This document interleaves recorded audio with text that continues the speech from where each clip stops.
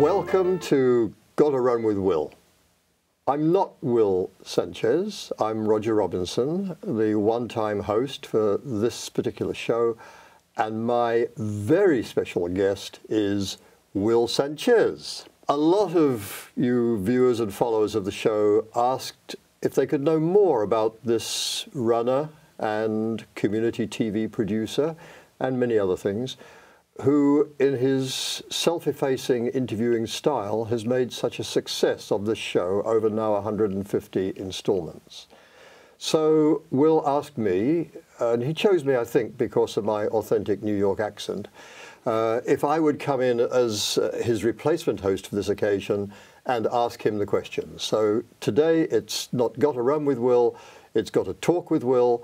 Welcome, Will Sanchez. Thank you, Roger. Well, with this honor.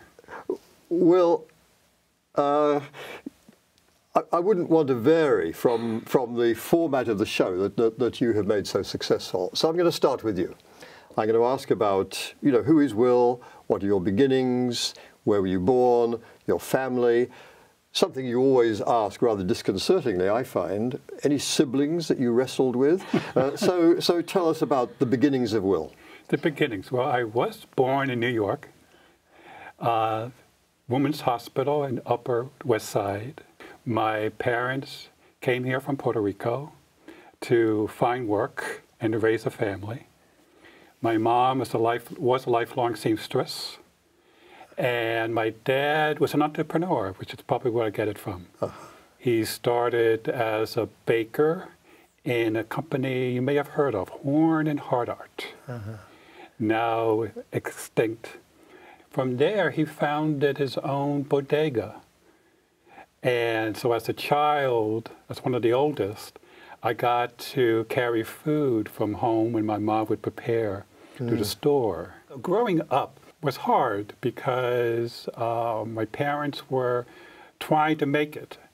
And being a seamstress at a company, Maury Lee was next to Gimbel's at the time. And she would work long hours, and she would make pieces of wedding dresses.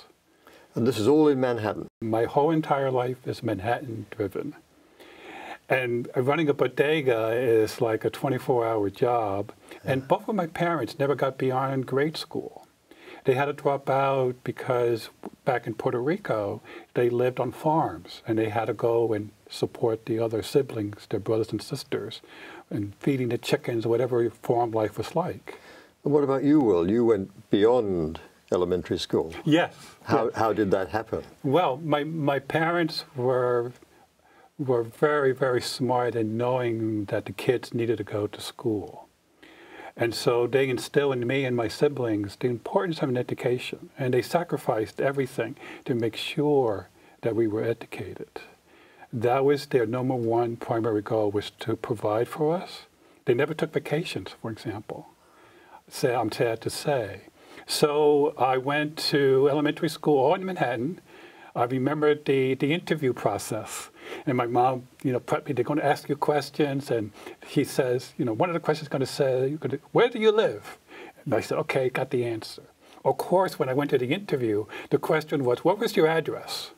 And I didn't know what that meant. But nevertheless, I passed and got to school. Well, you and I have some things in common because we both came, though I, of course, was brought up in the United Kingdom, came from very modest backgrounds, parents who'd never had higher education, and we both made it on scholarships. But I suspect there is one fundamental difference between us, which is that you have a secret passion that I absolutely cannot share, which is math. Oh, yes. I think math has helped to shape your life, isn't that right? So absolutely. So tell us about that particular skill. That skill came on early. I think I got it from both of my parents. My parents, again, they never begun grade school, but my dad, he ran a bodega, which is a grocery store, and he had to keep the books. And I saw him at night with the paper and pen, keeping score of his inventory, of payroll.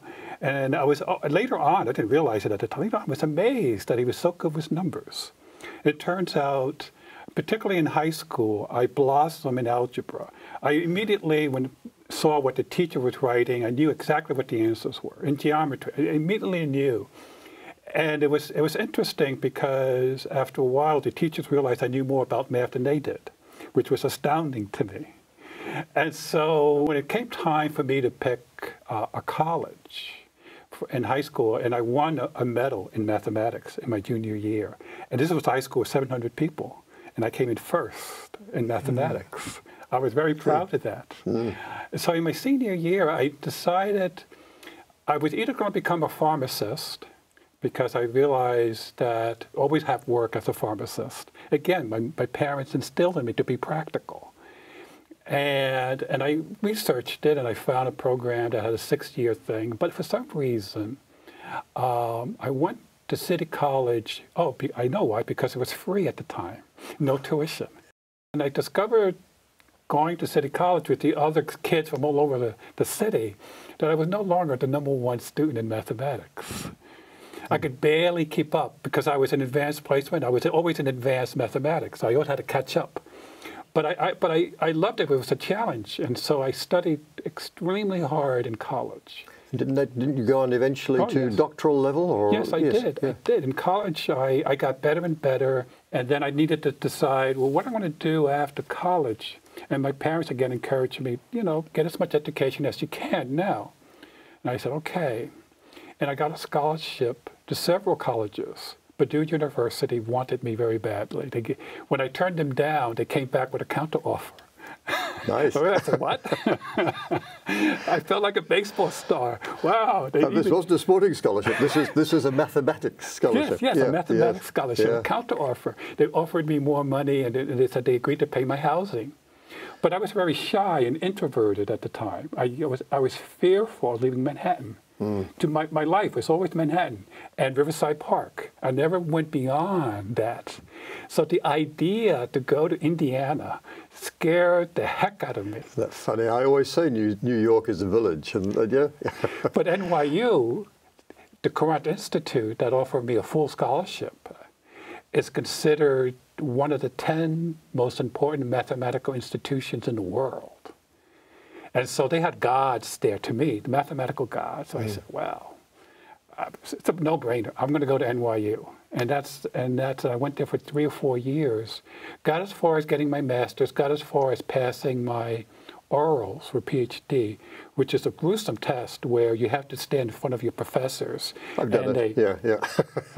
Luckily, as they told me, I could think on my feet, so I passed that. And then you needed to take some time to decide on your dissertation. So I decided to visit my friend who was teaching computer science, which was a relatively new art or new science at the time, but I was growing up in the 70s. I was just going to ask about where this came contextually. So computers were just developing. You had this mathematics skill, so yes. You found your natural marriage. Yes. Started helping the other students in the labs. Even though I wasn't technically in the class, I was just sitting in because she just got her PhD from NYU, and she was going to help me, to figure out how to get to the next level. I fell in love with Fortran. I don't know if they teach Fortran anymore. And she said to me, you can get a job doing this. I was astounded. What?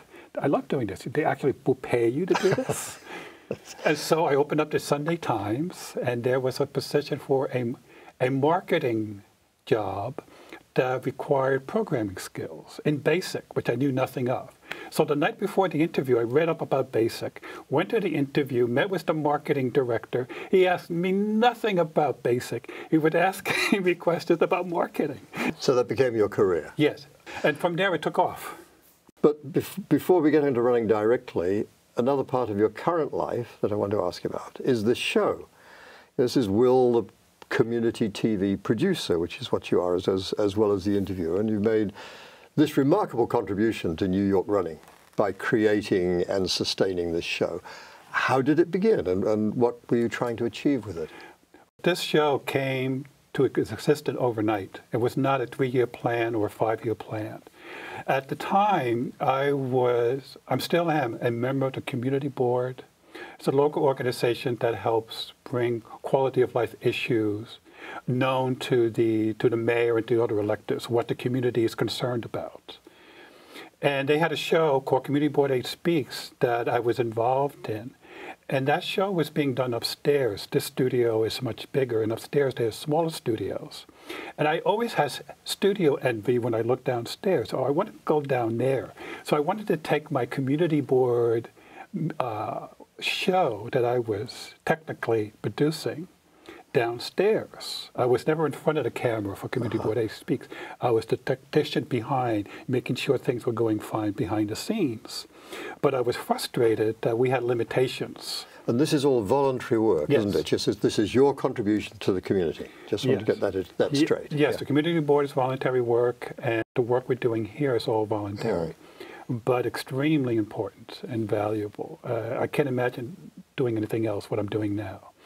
And so I got trained to able to work these studios. And when I graduated, my instructor said to me, well, now you can do your own show. Later that night, when I was in bed, my eyes popped up, and I realized I can do a show about running. All right, so now let's bring those two streams of your life together. If to have the idea of making a show about running, you must by then have been a runner. Yes. You're not just a mathematician and marketer. No, no. So when did the running start? You probably remember the Y2K controversy where the planes were going to go crashing down because of the turnover of the year to the year 2000, the 00, because programmers, in the days before modern computing, storage space was at a premium. Instead of using a 4-digit year, they used a 2-digit year. Anyway, my company had merged. I was running a software house. And at the time, before the year 2000, I had merged with a bigger company. And we made a killing in supporting companies in the year 2000 support. So when the year 2000 was over, my company, my bigger company, decided to make a change of direction and made me an offer that I couldn't refuse to retire. Oh, because so they wanted to take it a different direction. You're a kind of beneficiary of that year 2K, whatever it was, Y2K. Yes. And you notice we survived nicely. And panic, yes. I know the whole world was going to fall apart. Well, thanks to my company's contribution and others, it didn't. I keep telling people. That's great. So you made a good financial, so then you could choose what to do with your life. Yes. Very nice. Yes. It's a real New York story. You know, poor immigrant boy comes through, gets scholarships, gets himself in that situation. It's good. Yes, it's completely unplanned. Just because you made a lot of money doesn't mean to say you're going to become a runner. That's an interesting choice. Yes, yes. I needed to get exercise, so I went to my wife's gymnasium and I started exercising. And I was gaining weight at the time. In fact, at that time, my waistline was approaching 38. And I said, no, this is not good. So, but the exercise wasn't doing enough. So I started running on the treadmill. And the first thing I did on the treadmill, I realized I was burning up. Oh my God, this is the way to get better shape because this running is just totally burning me up. Then I got a postcard in the mail. Team in Training said, I can take you from a couch potato to a marathon runner in 18 weeks. So I went and signed up to Team in Training for the Vermont Marathon. This is the Leukemia and Lymphoma Charity Foundation, isn't it? They do a really great job. Purple outfits. My wife never heard of them, and when I went home and told my wife I signed up for this, she was in total shock. Was she a runner at all? No, never. A quick story, my wife's athletic achievements was this. When they picked sides on who to play on whatever team, she was never picked. Oh, well. They started playing without her. She became a runner later. Yeah, I remember it. She was a very substantial woman as well. Yes. Yes, she became a good runner. You were just getting into running, so Team in Training was crucial, and That's so right. now... And the first run I did was I'll never forget, was on a February, Saturday morning. It was very, very cold. I had a cold. I had a sinus thing. Wrote to my coach, Ramon, should I run today? I'm not feeling well. Of course, he was getting hundreds of miles, never heard from him. I showed up. By the time we did the 3 miles, I felt wonderful. I didn't have any, and my head was cleared up. Felt warm. From that moment on, I knew I was a runner. That's great. Was it the Vermont Marathon, did you say? First Marathon was the first one I did. Of course, people say, well, why didn't you do New York? Well, for one thing, I couldn't get in. Yeah. Now, I wasn't afraid to travel. In fact, when I was in my business environment, I traveled a lot. Oh, so you could leave Manhattan now? Yes. Yes. I already seen half the world by the time my running started. Yes. So I overcame my fear of leaving Manhattan at some point. Well, it's very interesting that from the very start, running for you was involved with a charity. Because something that really strikes me about this show, and I'm just going to read its mission statement. It's the mission statement of this particular show, Got to Run with Will, is to introduce personalities who have used the gift of running to transform their lives and to better the lives of others. And in running, we kind of take that for granted. But I thought, if you were putting on a television community TV show about golf, or about horse racing, or about ocean yachting, or NASCAR racing, would you have a mission statement that the purpose was to interview people who've used this to better the lives of others? It seems very unlikely. What do you think is special about running, and how do you think this alters the culture that you and I and most of our viewers are part of? That's the way I always saw runners as, always contributing. I was just amazed by, well, I was introduced, as you said, with team and training. So I got to hear, because of course in the long runs that we did, we got to talking, and they would share their stories. And because many of them were representing either family members that had cancer, or fighting cancer, or friends, I wasn't running for any particular person in my family that had cancer. But I was very moved by their stories. And that, of course, helped me to do the show that I eventually got to do, because I kept hearing their stories. And people would tell me at the time that I said I was going to do this show, they told me, oh, you're a natural for it. I said, really? Because of the way I would interact with the runners and getting them to open up. And all I did, of course, was listen, and I had barely enough energy to be able to speak just to keep up the pace. Of course, we call it conversational pace, we purposely. And so that was my first introduction to runners, as these people that were very caring. And this was very, very hard for them. Many of them were never runners before like I was. They were doing it because they were doing for a cause bigger for themselves. Oh yes, and they totally loved what it did for their bodies. They got fitter, and they noticed they could able to do things. They had freedom to do other things that they thought were inconceivable at the time. It's fascinating, that transformative quality. And then some of the causes that you've supported. One that I got interested in, is clearly important to you as it is to me, is the way that running as a culture is committed to conserving and improving the environment, and also making it accessible for runners who are non-damaging. You got very involved with the Putnam Trail. Tell us about that one, or about the environmental issue in general. I had a runner here, Michael Oliva, and he told me the story of the Putnam Trail, that it's a 1.5 mile trail in Van Cortlandt Park in the Bronx. It used to be a railroad trail, a railroad tracks, help people from the Bronx get to Westchester. But it was abandoned almost 40 years ago, and nature took over. You know, Mother Nature took over, and it became this beautiful trail that the community got to know. And it's not a running trail per se, but because it's soft dirt, it was a great trail to do your cool down. So a lot of the runners would go there, and run a mile and a half. What happened after a mile and a half? After a mile and a half, you would hit Westchester, which is paved, and there's no canopy there. You know, so just this open space. They would run, turn around, and and went back. And he was telling me that the Parks Department, in its infinite wisdom, wanted to pave this over. Oh, of course.